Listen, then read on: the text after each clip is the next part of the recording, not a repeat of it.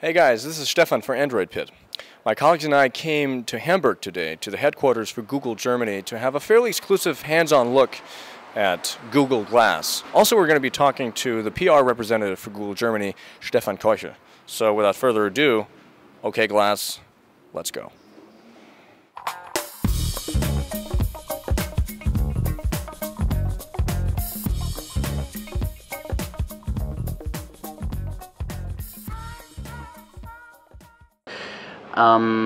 It's a project that the Google X team is working on. It's interesting because under the hood of Google X there's a few products that we're working on. One is Google Glass, obviously. Another one is the self-driving car. And the third one is Project Loon, a quite interesting project where we try to bring internet into rural areas. Actually it's interesting to see because if you see the development of Glass over the last, well, let's say 2 years, it's interesting to see because the first version of Glass was actually a pair of goggles with a smartphone taped to it, you know, so it looked really interesting.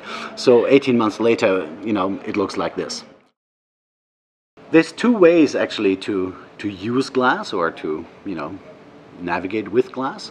One is voice action. So you can use Glass by saying, okay Glass.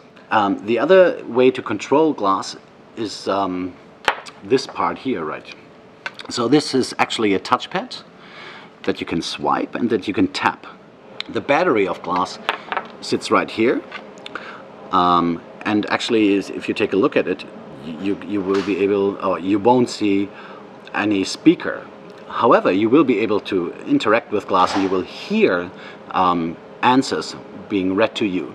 And this is interesting because this little device does that. It sounds waves that are you know, transmitted via the bone to your ear. Actually, the best way to demo it is to use it. So, I'm wearing Google Glass for the first time. Well, not really the first time, the second time I just tried it. But, you know, it's still new. You activate the device. I mean, it's not glasses really, but you activate it either by just a tap here. You get to the home screen, which will show you the time of day, or you can activate the device by lifting your head to a 30-degree angle.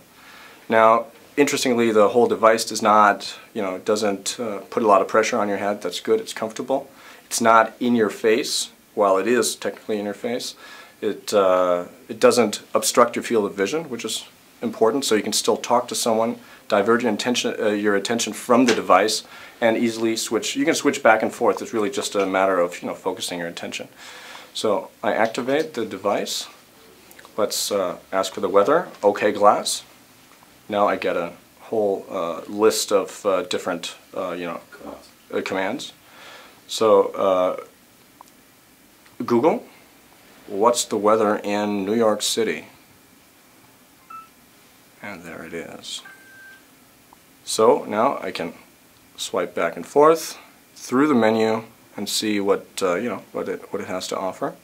I go back to the main screen, if you will, by swiping down.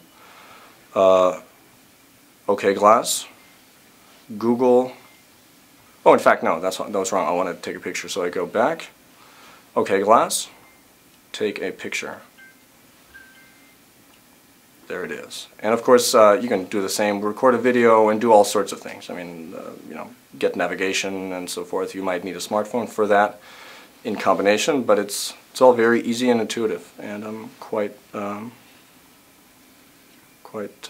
surprised in a good way. So that was my first impression. So Glass can do everything that you know from your smartphone. So you can call somebody, you can obviously do Google search, you can use navigation, you can send an SMS, all that stuff. But you can also do a little more. If you think about journalism, for example, you can think of many different cases why this is useful. You know, let's say something is happening somewhere in the world and the reporter wears Glass and can live stream it and say, well, this is what I'm seeing right now, right? So you can do interviews with it, for example, you know. Last week, actually, there was a case where I think it's really obvious why Glass is so useful. There's a doctor who had a surgery and he streamed it live to his students, actually. we wanted that the developer community develops apps for Glass. So right now there's a few apps on Glass already. We call them glassware. So if you, let's say, take a picture, you can share it to Twitter, or you can share it to Facebook or Google Plus, obviously. You will be able to read New York Times or CNN news that you get pushed onto Glass. So there's a few apps that work already with Glass. However, for the launch of Glass in 2014, we want that the user or someone who buys Glass can, have a broad range of different apps that he can select to use it with Glass. So this was our visit to Google here at the headquarters in Hamburg, Germany. I'm not going to lie, I'm pretty excited by the technology. It certainly does more than I envisioned it could. Then again, I didn't really have much of an idea, and I'm pretty sure you feel the same way. I hope we were able to bring it a little closer to you and give you a more realistic impression. After all, it's going to be maybe another year. We don't know until Google hits the market. We'll see you next time. Until then, bye.